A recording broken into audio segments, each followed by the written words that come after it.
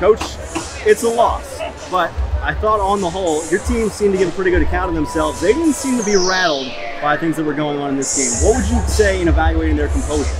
Well, the thing that gave me the most confidence going into today was this team has not given any indication that they were afraid, that they were going to back down, that they weren't going to compete and fight and do everything they could.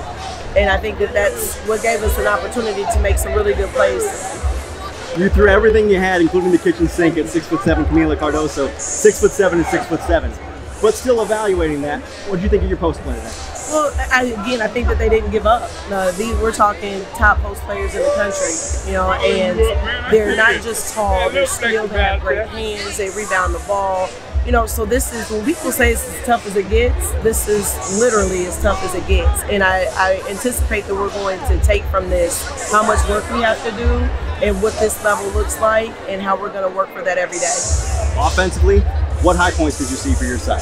Well, I think we moved the ball better than we did the last couple of games, and we obviously didn't make as many shots as we would like, but I felt like we did a decent job taking care of the ball. We had one more turnover than we normally like, which is pretty awesome against the #1 team in the country. I think we drove it hard. Again, we shot 21 free throws, against one of the top, if not the top defensive team in the country. So I love that we were still aggressive. I love that we continue to attack. I want to make more free throws. But at the end of the day, I'm really proud of their effort. Coach, thanks very much, as always, for the time. Thank you very much.